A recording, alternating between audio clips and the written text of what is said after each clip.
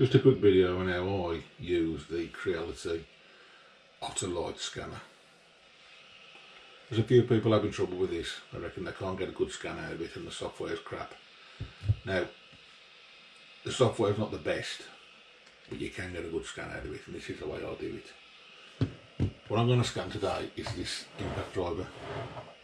I'm going to do it in two parts. I'm basically going to scan the bottom and the battery, and then I'm going to scan the top. I'm not going to piece them together, but I'm going to do it in one scan. So what I do to start with is, forget the fact that this has got spots on it. I'm not using marker mode. I'm basically just standing it up on its end.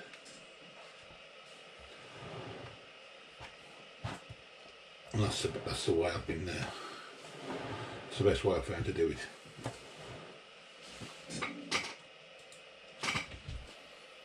Over to the scanner software. First of all, make sure that your bridge is connected. Make sure your scanner's connected. Then get a new project.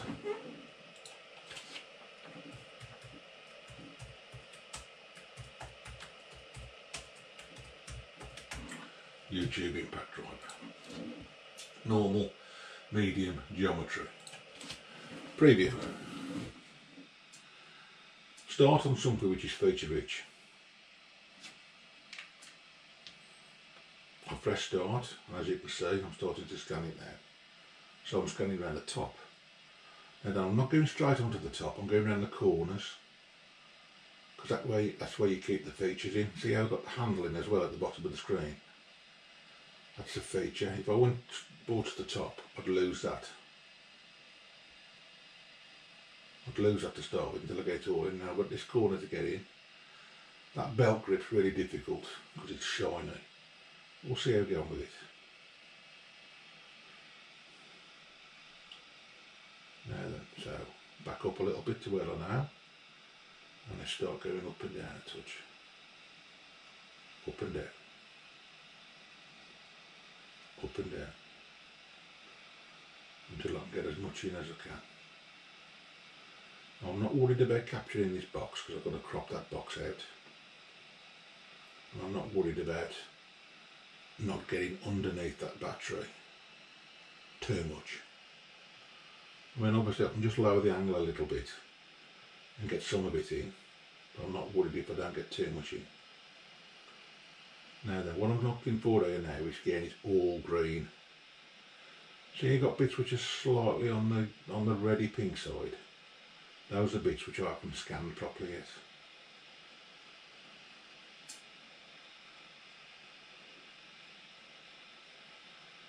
Just a little bit there, look down the base. There it goes green. Trying to keep features in there as well.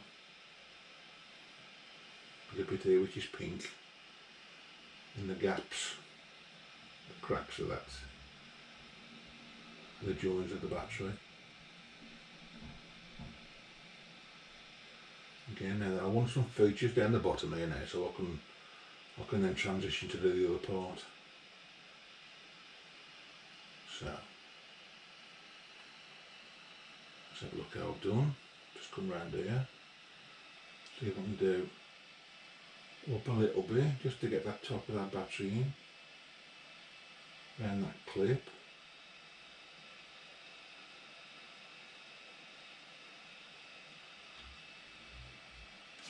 Okay, let's pause the scan and have a look how we've done. It doesn't look too bad. As I say, don't worry about them bits now because that's going to, them bits will all come in shortly. What I'm interested in now is whether I've got a good scan around this area, because that is the bit which is going to help me get the top bit. Okay, so I'm going to complete that scan.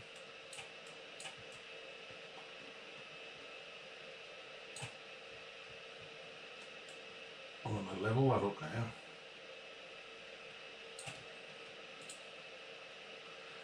Make sure I'm on the rectangular collection. Make sure that I'm on the rectangular selection tool. I'm going to come up there. I'm going to crop that off.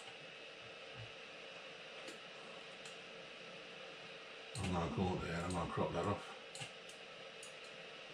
Okay, so therefore now I've got the bottom, the sides,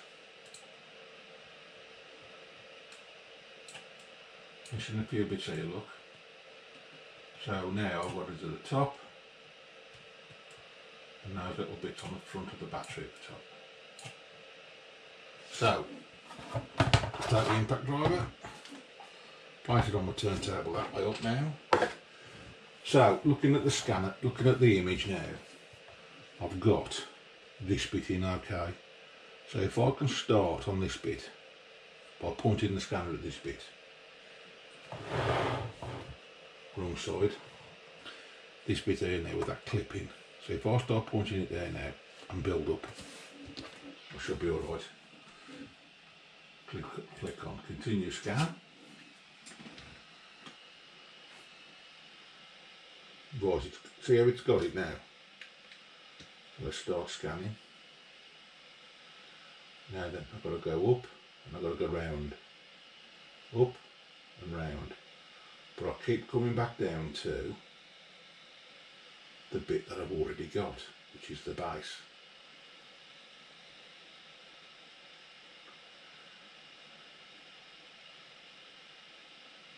See? And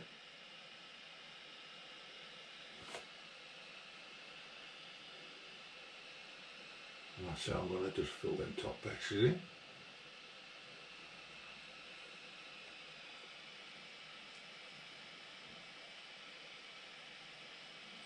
And as you start to build up, there in the back here now, look, see, keep the base in, come up to some of the top. And as you start to fill it in, so I'm going to come down to the base now because I've got the base to come right past the very tip of the back. And then I'm going to keep the tracking as I go up the sides. If I'd have gone too high there, then there's not enough features in it. So I'll come down to feature rich, up to not yet scanned, down to feature rich, up to not yet scanned. Okay, so now I'm building that up now. It's pink, I'm now making it green. Now then, as I come around this corner now, this is going to be a tricky bit because the end is round. So feature rich down by the trigger. And up to the bit where the tool bit goes in. See? Didn't lose tracking. It's brilliant.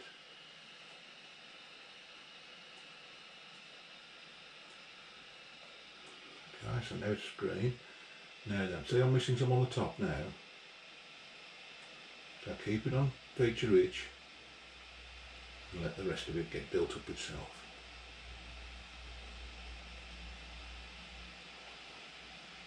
I haven't got much around that chuck, so by keeping on feature rich round it, the actual chuck then should go green.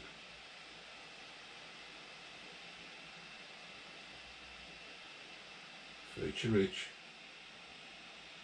up to where it hasn't gone green.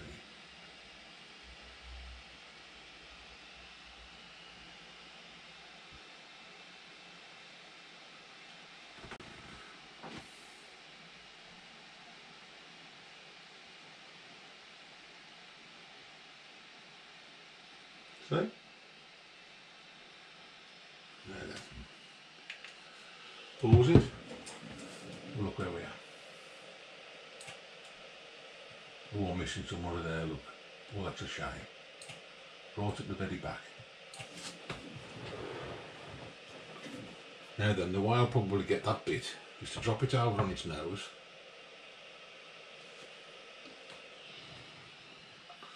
Come round the side.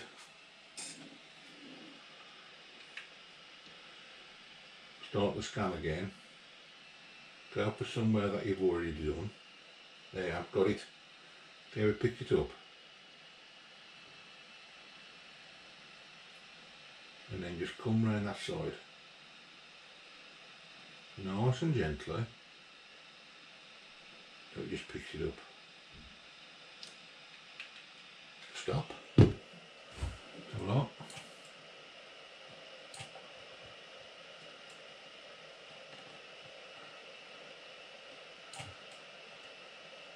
a little bit round where the chuck goes in. Let's turn it round. Where is it? It's on that underneath part, isn't it? So I'm going to start again, and I'm going to point it at the scat on a feature each part.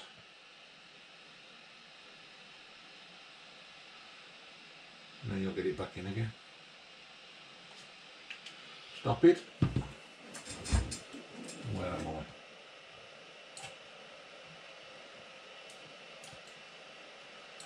It's all nice and green there, so that should be an okay scan. So let's complete the scan.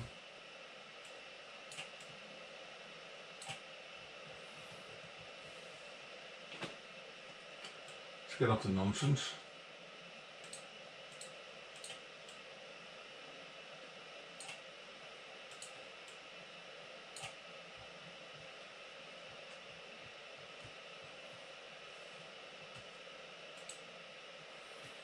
If you ever lose where you am, just press that button down the bottom right, bottom left, sorry.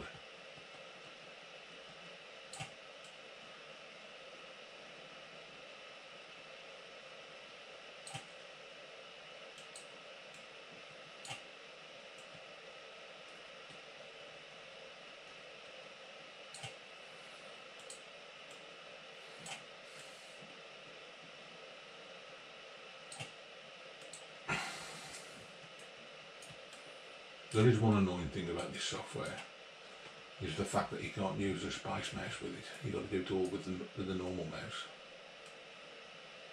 It makes navigating 3D images really difficult.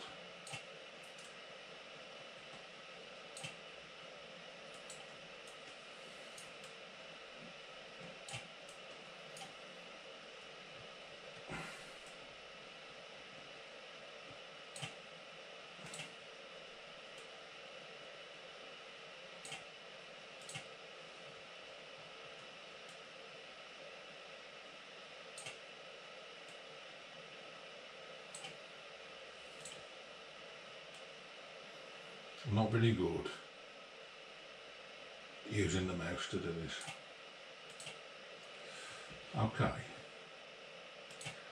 accept it. There's just one little piece there. Let's get rid of that. Okay, so now I've got what I think is a fairly half-decent image.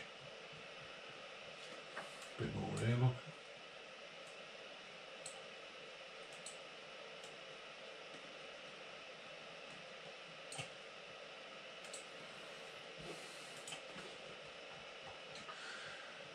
Now if I look at it now and I think to myself, there's something else I've missed here. I could just click continue scan and I could carry on. Now this is the bit now where people fall down, I think.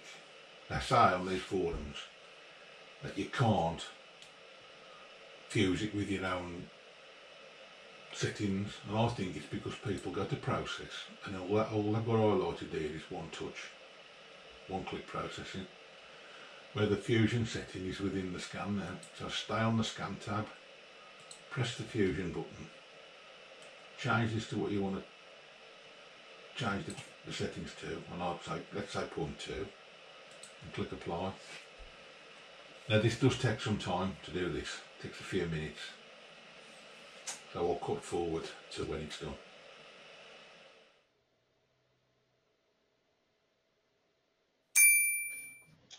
Okay, so there's the scan, or should I say the point cloud. And as you can see, it's pretty good.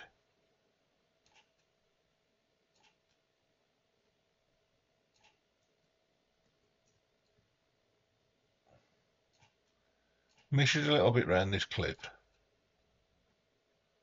That's difficult to see in there. But that clip, it's really shiny, that is. Let's pick that up a tray without any scanning spray. Okay, now we go to process. Now we can get to mesh. Let's just mesh it at 1,000,000 triangles. No smoothing. No hole filling. This process is a little bit faster, but again, I'll bring you back at the end.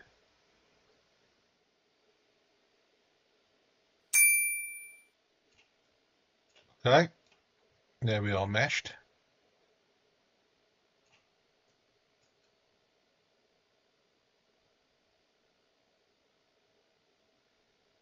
Now that, I think, is a decent scan.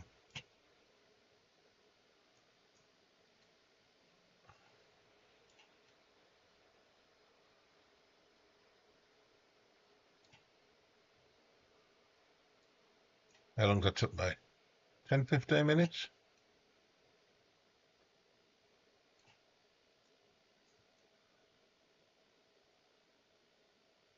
There's no mismatching. You can't see where I've chopped that off. It pitted it back in a treat. Done with one scan. And if you want to go one step further and do colour mapping,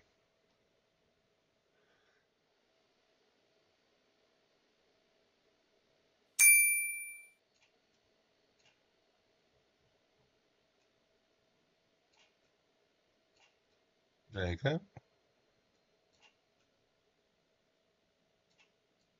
Though I personally don't use this feature. A bit of a gimmick, I think this is, but some people like it. I mean, it hasn't got that square there, has it? Where that logo is on the back. But if you have a look at the mesh is fine. But the texture is out. So I don't really like that too much.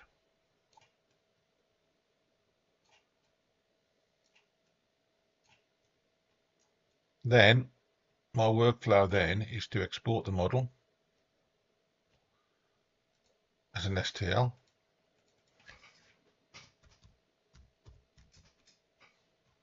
Drop it on my desktop.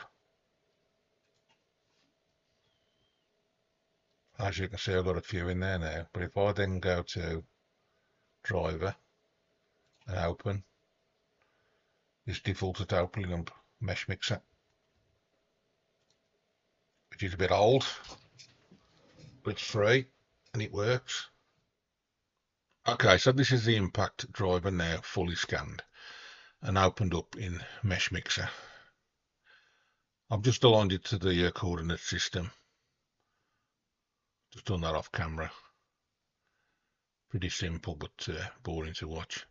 So just to finish off then, I think this is a more than usable scan. It's got all the details in of the nuts on the end there, the detail around the handle, more than usable. Brought out that belt clip there, which is a silver part. And we've got a couple of holes there, which is obviously for another video, maybe to fill them in.